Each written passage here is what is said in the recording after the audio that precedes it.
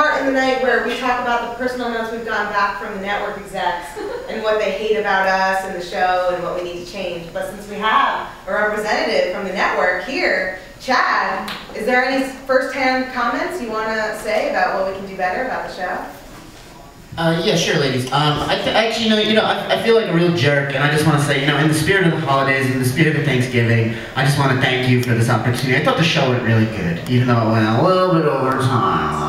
I don't know if there's going to be a problem, but I just want to thank you. Wow. You really put me in the holiday spirit. Wow, I can't believe we turned Chad.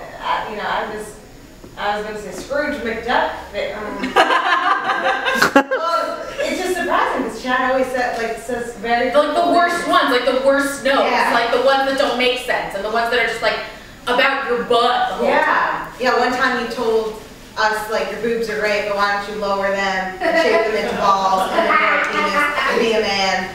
And we're like, that's a note to take for our show. Yeah. So I can't believe this is coming from Chad. Okay, well, I do have a couple of notes. If you don't want to, maybe not mention or talk into super detail about period underwear or underwear made of pubes. You said at the top of the show you want to avoid those P words, right? Does that make you uncomfortable, Chad?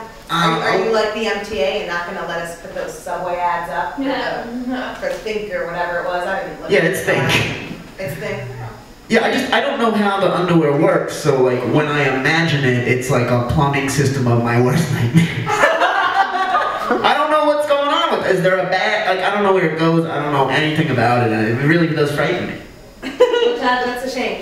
You should go to the library and take out that American Girl book that shows an animated girl with little pubes drawn on, and that was that was the second pubes I'd ever seen. And then just, educate yourself on the female body. Yeah, I'm not gonna do that.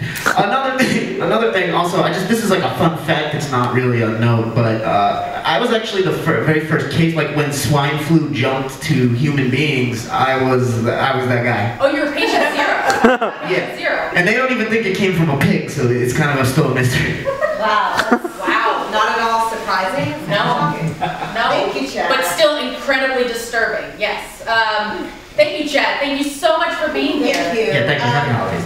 But despite the disgusting thing you just said, we did get word from your boss at the network that we're picked up for a tent pilot. December 10th at this place at 7:30. And those are the details that I've memorized. Well done. Yes. Well, thank you so much for being here. Thank you.